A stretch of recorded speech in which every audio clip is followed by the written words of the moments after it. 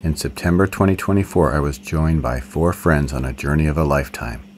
We did a self-supported 350-mile ride from DC to Pittsburgh along the Chesapeake and Ohio Canal Towpath and the Great Allegheny Passage. On this day, we rode 51 miles from Swains Lock Hiker-Biker campsite to the KOA and Harpers Ferry. Highlights included Monocacy and Catoctin aqueducts, White's Ferry, and Brunswick. It's day 2 of our C&O and Gap journey. We're in Swains Lock Campground, 62 degrees this morning. Sunrise is in about 6:45, maybe in about 15 minutes hopefully. We're going to be getting going today. Plan is to have lunch in Brunswick and stay overnight at the KOA and Harpers Ferry. About 50 miles worth of riding today.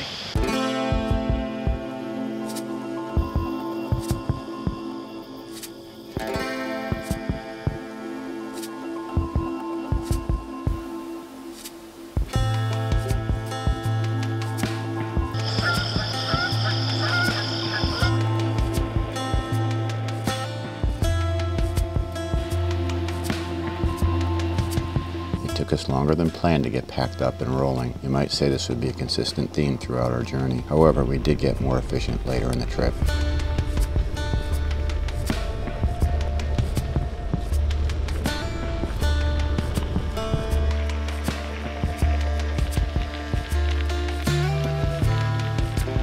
This is Lock House 22. It would have been occupied by the lock keeper. The lock keeper was expected to move boats through the locks 24 hours a day, 7 days a week.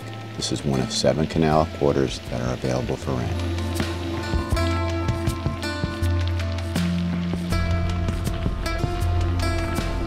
This bridge carries us over inlet lock number 2. It was used to regulate flow of water entering the system from behind Dam 2. It also allowed boats to enter and exit the canal and cross the Potomac to Virginia.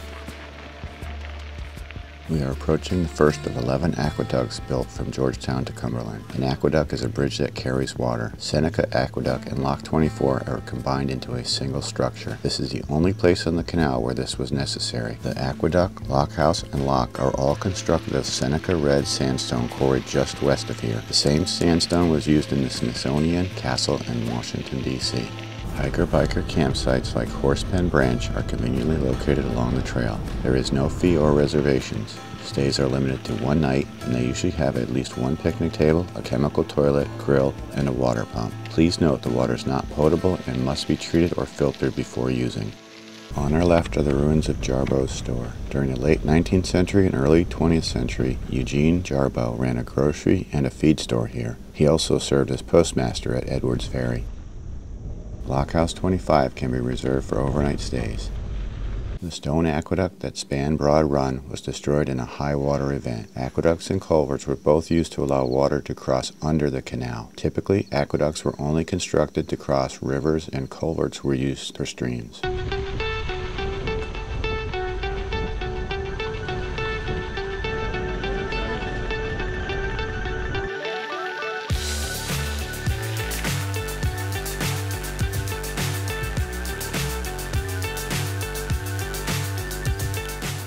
White's Ferry would be our next stop. It was established in the early 1800s and was the last operating ferry over the Potomac River. The ferry closed in June of 2021. Hopefully it will reopen again someday. The White's Ferry store and grill caters to trail users. The iron bridge here was built in 1865 to provide improved ferry access, replacing a narrow culvert that was used prior to its construction. Lock 26, which was built to accommodate 2 boats stern to bow, has been filled to prevent the brownstone walls from crumbling inward.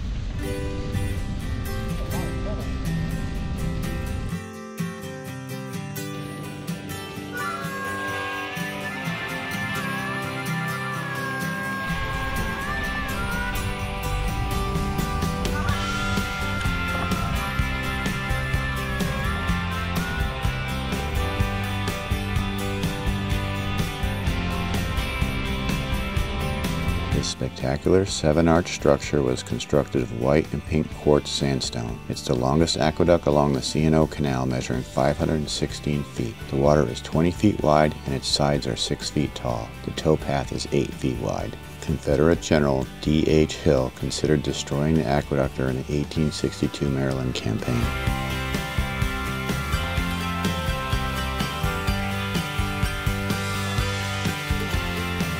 Nolan's ferry operations were licensed here as far back as 1735. It connected a north-south route that became known as the Carolina Road. In fact, a young Thomas Jefferson crossed the Potomac here on May 10, 1776, on his way to signing the Declaration of Independence in Philadelphia. Calico Rocks hiker-biker campsite is named for the type of composite rocks found in this area. Also called Potomac marble, Calico Rocks are a mix of pebbles and limestone. Point of Rocks Railroad Tunnel was built in the 1860s. Both the C&O Canal Company and the B&O Railroad reached Point of Rocks by 1832. It was here that the C&O Canal locked horns with the Baltimore and Ohio Railroad in a 4-year court battle over the right-of-way from Point of Rocks to Harpers Ferry. The railroad was forced to build 2 tunnels through Catoctin Ridge, and once the canal went out of business, the railroad added a second track outside of the tunnels.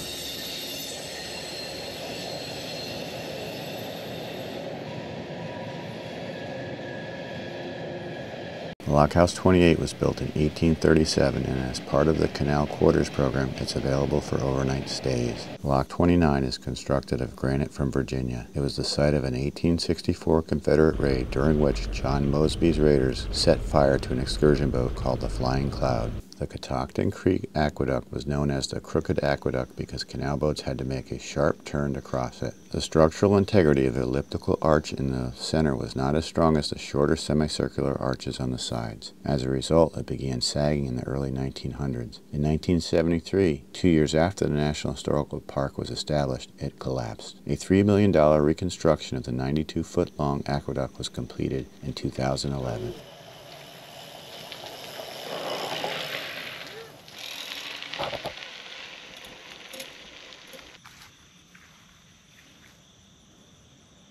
This bridge over Little Catoctin Creek was built to replace an NPS bridge that was washed out in a 2018 flash flood event. The creek was originally crossed via a culvert. On the left of the railroad crossing is the former Baltimore and Ohio Railroad Depot, which opened in 1891. Brunswick was a sleepy little village until 1890 when the B&O Railroad moved their large freight yard here from Martinsburg. We came to Brunswick in search of lunch. This would be the first of many excursions into towns for a meal.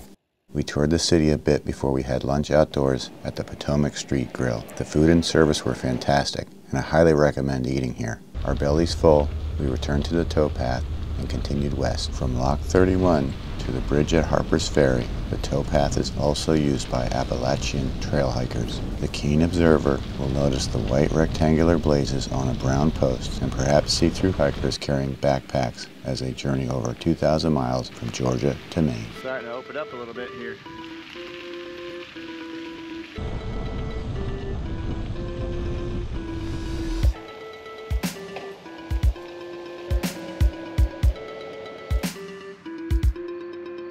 We have reached the confluence of the Potomac and Shenandoah rivers. Here 2 railroad bridges carry trains from a tunnel through Maryland Heights across the Potomac River to West Virginia. And this is where we left the towpath for our overnight accommodations at the Harpers Ferry KOA. There are bike racks here for those who prefer to leave their bikes and walk across the bridge to visit Harpers Ferry National Historical Park or check out the town. Could have ridden that. Yeah, that's good. I gotta go back to my parents. It wasn't easy getting up those stairs with our loaded bikes, but we did it. As luck would have it, we were treated to the sights and sounds of a train emerging from the tunnel.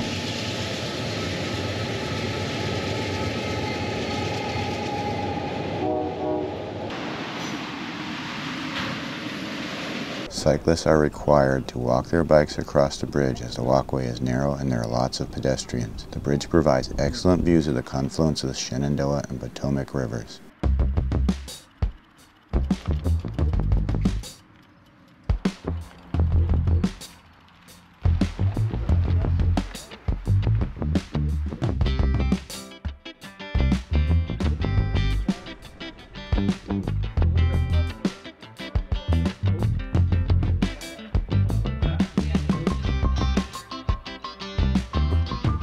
What does that sign say up there? It's Menin's borated talcum toilet powder, obviously.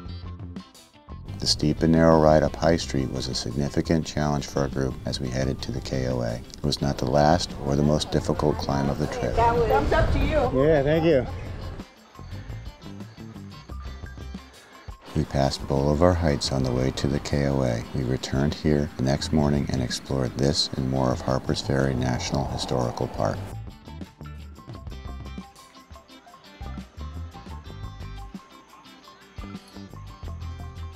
It was pizza and wings night at the KOA, and it was game on for our hungry riders. It's Friday night, and today we finished 50 miles. We're staying at a KOA campground, Harpers Ferry, West Virginia. And we stopped in Brunswick today. We saw a bunch of cool stuff, a couple nice aqueducts along the C&O Canal. Tomorrow we're going to check out Harpers Ferry Historic District in the park before heading back across the river and continuing on the C&O Canal to Antietam National Battlefield. We're going to check that out tomorrow. We'll probably have lunch in Sharpsburg, and then we're going to go on to our campground. So more fun tomorrow, a little less mileage, a lot more national park fun. Good night, everybody. See you tomorrow.